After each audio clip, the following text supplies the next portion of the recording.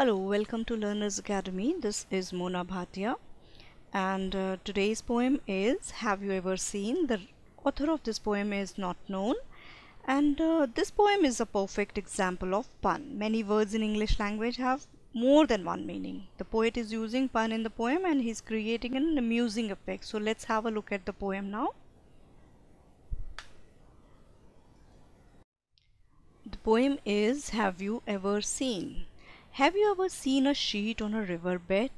Now, poet is asking if anyone has seen a sheet on a riverbed, as we generally use a sheet on a bed, but the riverbed means the base of the river. So, here we have a pun.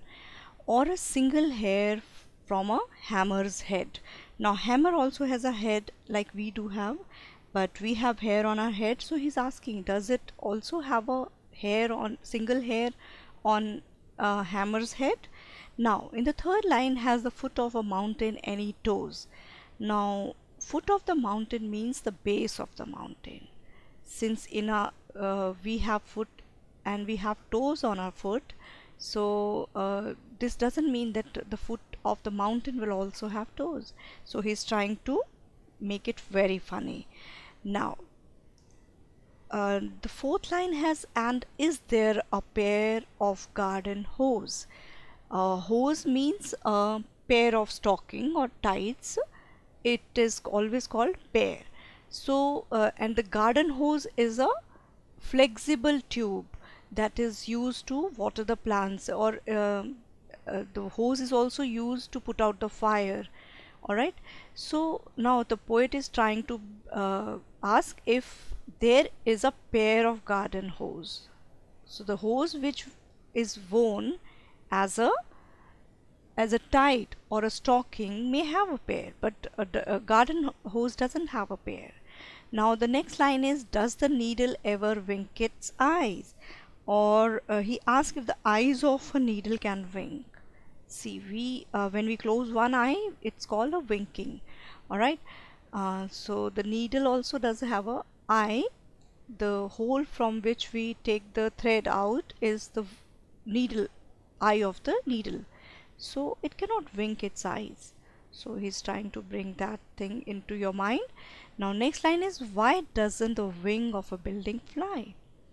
So the wings generally they help a bird or what do you call, a bat to fly. So he's asking the wing is here, the wing is a branch of a building. Alright, so the poet is asking, does the wing of a building fly? So it's like trying to again create a funny image in your mind. Can you tickle the ribs of a parasol? What is a rib? Rib is actually curved bone in the torso which protects the heart and lungs. It's the skeleton. Now the parasol is an umbrella. Umbrella also has a ribs, that is a skeleton, that the wires that keeps the cloth intact. So now he's asking, can you tickle the ribs of a parasol? So when you when you tickle the ribs, we generally have a it gives a ticklish feeling. But when you tickle the ribs of a parasol, it will not respond to the tickle.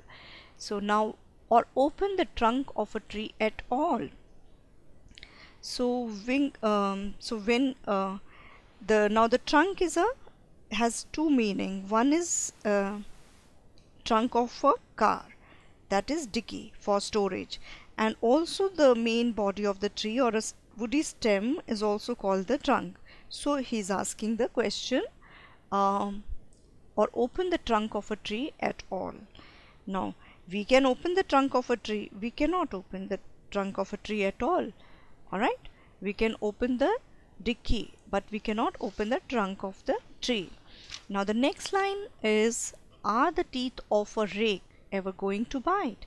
Now the rake also has got teeth. You know what is a rake? A rake is a gardening tool which has got teeth like structure, and it is used to collect dry leaves or garbage from the garden. So now the rake also has got teeth, but it cannot bite like our teeth. The poet is asking if those will ever bite anyone. Now we have another pun here. Have the hands of a clock any left or right? Do you have hands? So one hand is the left hand, the other one is the right one. So hands of the clock, that is the minute hands and the right hours hand, they do not have any left or right, right? So he's trying to create a funny image in our mind. Now the next is, can the garden plot be deep and dark? Now what is a plot? Plot is basically a piece of land. So garden plot means land which is used, a piece of land which is used for gardening. And the another meaning for plot is basically an evil or a wicked plan that you make, which is deep and dark. So now he's asking, can the garden plot be deep and dark?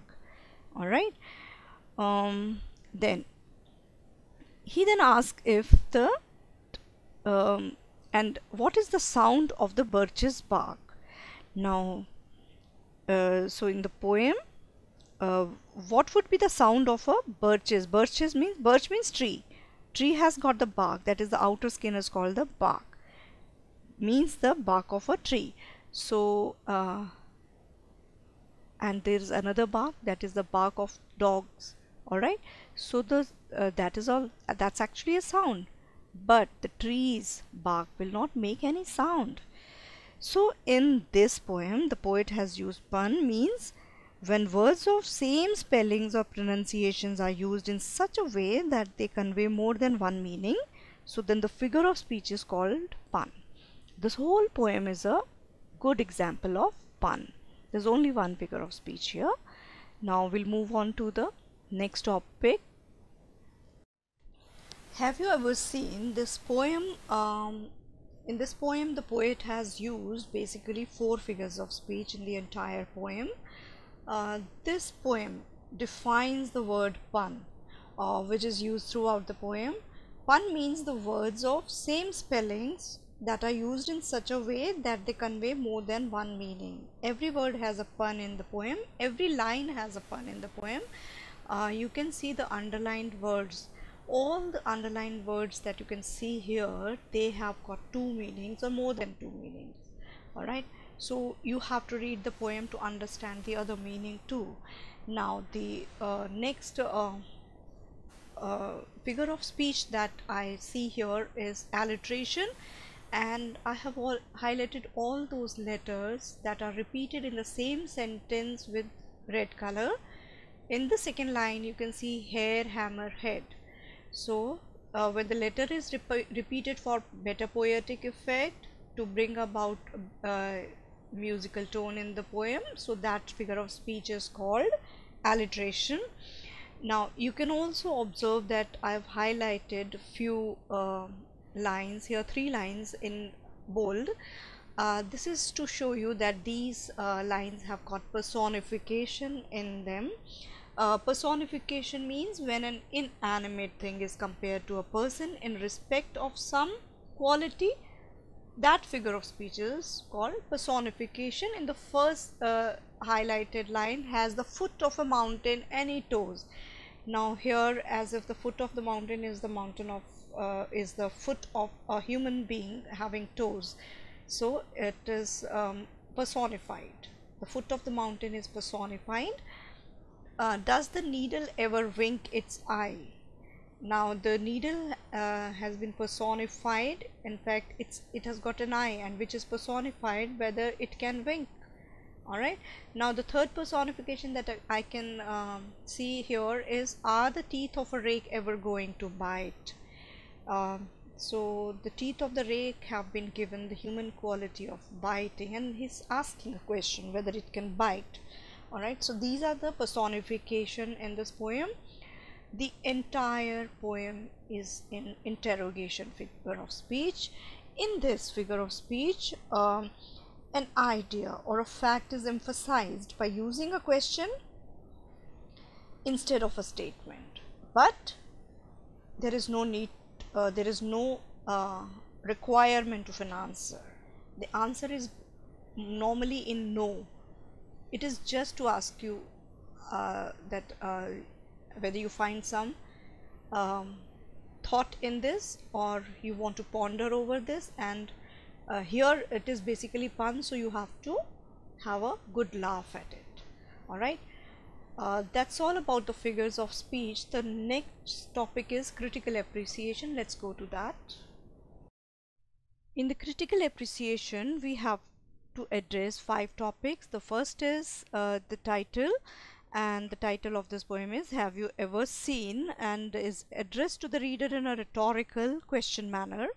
The second topic is poet. The poet of this poem is not known, and but we can assume that after reading the poem we can make out that he or she is well versed in English language, and as she has used lots of homograms in the poem, and she is used to have a lot of fun with English language. And the rhyme scheme of the poem is ABAB. Now, the next topic for critical appreciation is figures of speech, and the poet has used basically 4 figures of speech in the entire poem. The whole poem, each and every line has got interrogation, each and every line has got pun in it. Apart from these two, poet has used a personification also, as if in the line, "Has the foot of a mountain any toe?" The foot of the mountain is personified. And "Are the teeth of a rake ever going to bite?" So the teeth of the rake have been personified. Now, having said this, we also have alliteration in the poem, like in the line, "Or a single hair on a hammer's head." So the letter H is repeated for better poetic effect. In the next line, "Open the trunk of a tree at all." So the letter T is repeated again. And "What is the sound of a birch's bark?" So letter B is repeated for better poetic effect. The next topic is the central idea of the poem. The central idea is basically to have fun with the language. The poet is used pun throughout the poem, and English language has basically lots of words, and they spell alike, they look alike, they sometimes sound alike, and they have got different meanings, so it can be used for fun and make and the reason why I like this poem is because it makes me think and urges me to make my own puns after reading this poem. And I have actually made a lot of pun after reading this poem. I want to write one for you. "I can't bear to see a bear bear." So this 3 bear have got 3 different meaning. All right, now the other one is "The dog barked at the barks made of bark." All right, so have fun, guys. I hope you enjoyed watching this video. uh, to make sure that you don't miss any of my future video, please subscribe the channel and stay focused. I'm going to give you a lot of new poems, new chapters going to be covered very soon. Stay tuned. Thank you very much.